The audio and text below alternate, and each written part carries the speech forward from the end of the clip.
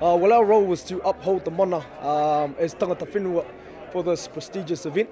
Obviously, the British and Irish Lions coming forth, New Zealand Rugby Union had envisioned Māori warriors to deliver a challenge, well, a ceremony as opposed to a challenge, to present 7 taiaha to the 7 provinces that the British and Irish Lions will be playing in.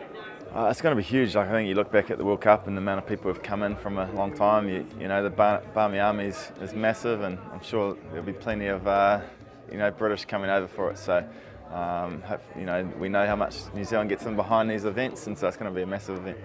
I think the Lions is actually probably the best of everything. Really, it's a competitive team, and it's an incredibly fanatical bunch of supporters. And the idea that there's going to be 20,000. Crazy Brits coming here and enjoying New Zealand's hospitality and enjoying the country.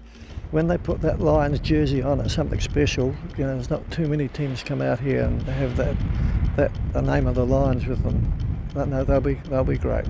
Northern Hemisphere, I guess those teams are coming on, and Sydney playing some good footy now. I guess you put them together, it's a cream of the crop, isn't it? So for the Lions, and they're going to be dangerous. They'll be certainly excited and up for the challenge, so I'm sure it's going to be a big test.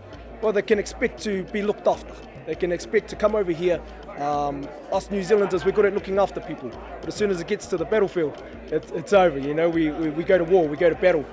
They know that about us, and they know we want them to go home and say we were well looked after, but also we were defeated fairly, fair and square. That's what I'm hoping.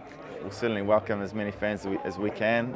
Hopefully they get to enjoy all of New Zealand, and people love rugby here, and I think if that's what the fans have come for, then they're certainly going to have a great experience.